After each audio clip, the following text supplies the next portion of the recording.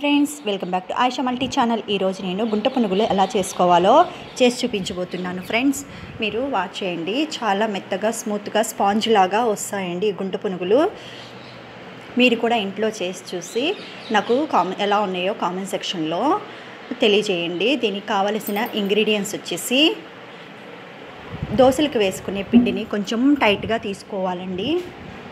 లూజ్గా అయితే దోశలు వస్తాయండి, టైట్గా అయితేనే గుంట పునుగులు వస్తాయి. దీనికి కావలసిన ఇంగ్రీడియంట్స్ వచ్చేసి సాల్ట్, కొంచెం సన్నగా తరిగిన పచ్చిమిర్చి, సన్నగా తరిగిన ఆనియన్స్, వీటన్నిటిని కూడా ఈ పిండిలోకి యాడ్ చేసుకొని మిక్స్ చేసేసుకోవాలి.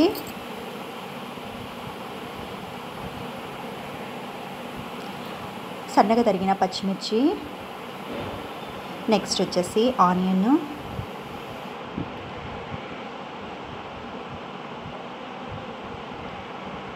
నెక్స్ట్ వచ్చేసి రుచికి సరిపడా సాల్ట్ని యాడ్ చేసుకోవాలి.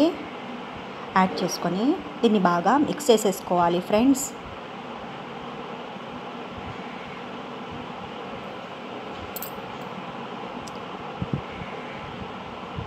నెక్స్ట్ వచ్చేసి స్టవ్ మీద గుంట పునుగుల ప్యాన్ని పెట్టేసుకొని సిమ్లో పెట్టేసుకొని దీంట్లో ఆయిల్ని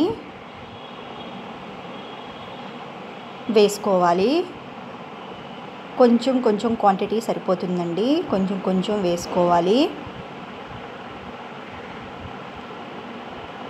ఇలా వేసుకున్న తర్వాత స్టవ్ని హైలో పెట్టుకోవాలండి. హైలో పెట్టుకున్న తర్వాత ఆయిల్ కాస్త కాగుతుంది. ఆయిల్ కాగిన తర్వాత దీంట్లో పిండిని ఒక్కొక్క గుంటలో అన్ని గుంటలని ఫిలప్ చేసేసుకోవాలి ఫ్రెండ్స్.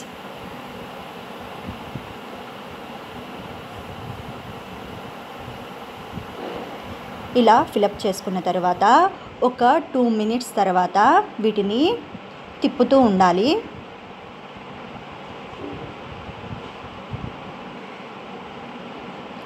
ఒక 2 మినిట్స్ ఇలా ఉడికిన తర్వాత దీన్ని ఇలాగా తిప్పి చూసుకోవాలి ఫ్రెండ్స్. నల్లగా కాలకుండానే ముందే మనము తీసేసుకోవాలి. ఇలాగా వెనక వైపు కూడా మనం కాల్చుకోవాలి. ఇలా గుంట పునుగులు రెడీ అయిన ఒక్కొక్క గుంట పునుగుని కూడా మనం తీసేసుకోవాలి. ఇలా అన్నీ తీసేసుకున్న తర్వాత సర్వింగ్ బౌల్లో వేసుకొని మనం సర్వ్ చేసుకోవాలి. ఇవి పిల్లలు చాలా ఇష్టంగా తింటారు. చాలా మెత్తగా స్పాంజ్ లాగా ఉంటాయి ఫ్రెండ్స్ ఇవి గుంట పునుగులు. వీటిని చట్నీలో కానీ టమాటా సాస్లో కానీ చాలా బాగుంటాయి.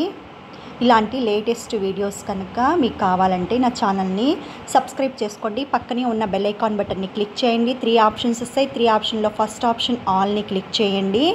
నేను పెట్టే లేటెస్ట్ ఇంట్రెస్ట్ వీడియోస్ని మీరు వాచ్ చేయొచ్చు. నా ఈ వీడియో కనుక మీకు నచ్చినట్టయితే లైక్ చేయండి. మీ ఫ్రెండ్స్కి, రిలేటివ్స్కి షేర్ చేయండి ఫ్రెండ్స్. ఈ వీడియో మీకు ఎలా ఉందో నాకు కామెంట్ సెక్షన్లో